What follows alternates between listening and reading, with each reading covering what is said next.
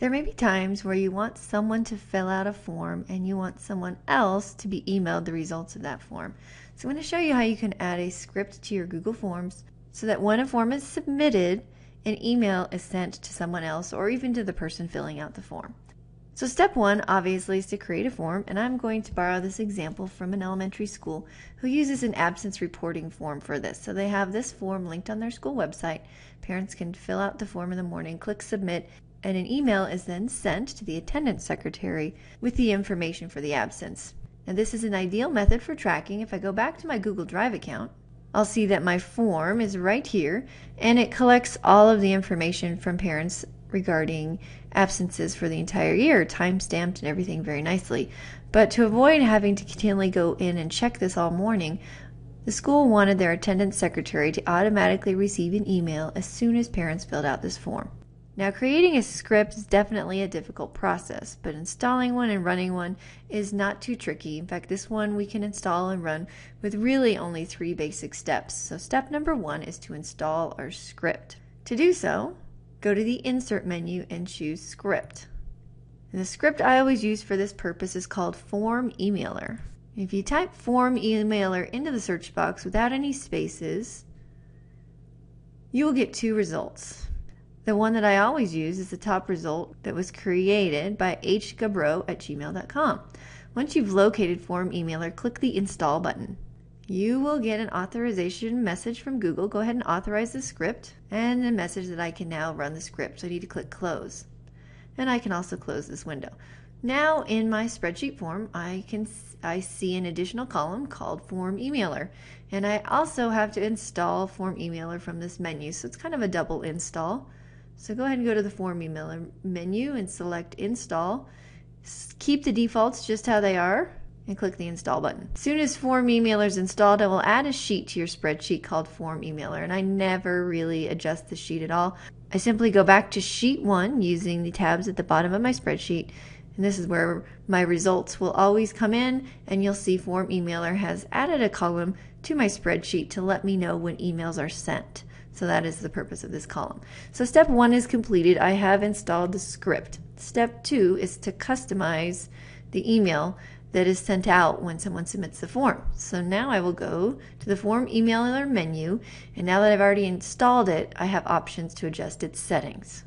The Form Emailer settings bring up the email that will be delivered when someone sends out the form, and by default it will go to the address of whomever owns this document or owns this form. But if I don't want the form to come to me when people fill it out, if I'd rather it go to another person at my school, I can simply erase my name and add theirs in here. I will often change the subject line, and I will rarely change the body of the email. Now, if you know HTML code, you're welcome to customize this. You can add in some items or remove items that aren't relevant to you.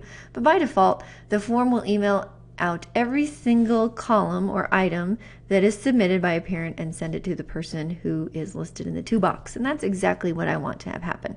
So I'm not going to adjust any of the values here. However, I did promise my parents on the form that they would also get an email copy of their responses. And so if you go into the advanced settings, you can adjust the quantity of emails that come out. So I'm going to change this from 1 to 2 and click Save and Close. This does drop me right out of Form Emailer, and I need to go back into the settings.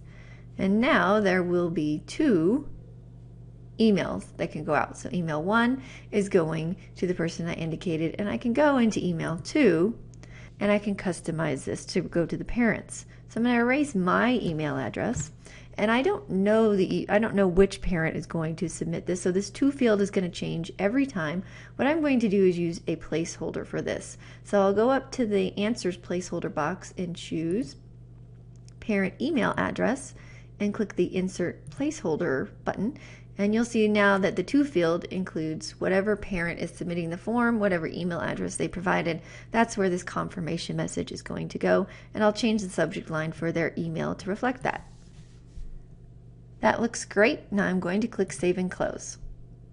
So I've completed steps 1 and 2. I've installed my script and customized it. The only thing left for me to do is to adjust my trigger. I want this to happen all automatically. By default, Form Emailer will send out these emails when told to do so. I want the emails to go out as soon as someone submits anything to my form. To do that, I need to go in and customize just a little bit more of the script. And I do that by going to the Tools menu and choosing my script editor. Again, this is all one-time setup that once you have adjusted, you'll never have to worry about or go back to revisit with this form. This is what the script of the form looks like, and I'm very pleased that I did not have to write any of this or adjust any of it. All I need to do is go up and look at my triggers. So I'm going to go to the Resources tab and look at the current script triggers. And right now there is no trigger added where emails will go out when someone submits a form. So I'm going to add a new trigger, and it is going to be time driven. It is going to be information being sent from the spreadsheet, but not upon open. I want this to happen when the form is submitted. So simply change that third drop-down menu to On Form Submit, click Save, and you are ready to go. So right now I am in the form editor instead of actually on my form.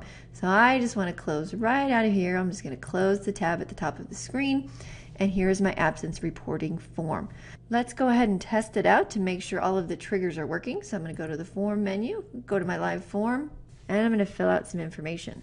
So I've jotted down some information. I did put in a real email address under parent email address so I can verify that that is working. So when I click Submit, 2 emails should go out. One to the person that I indicated and one to this parent email address. I have switched over to the email address where these items should have been delivered, and sure enough, from Form Emailer, I see a confirmation of entered information, and this is what the email will look like when it arrives. So that is how you can use Form Emailer to automate the process of sending this important forms information to all the people who need to see it or to those who need a confirmation message. So you will have a nice spreadsheet that is keeping track of all of the data that is sent. You have a Form Emailer column that lets you know the emails have been sent, and the people who need that information right away receive it immediately upon when it's being entered.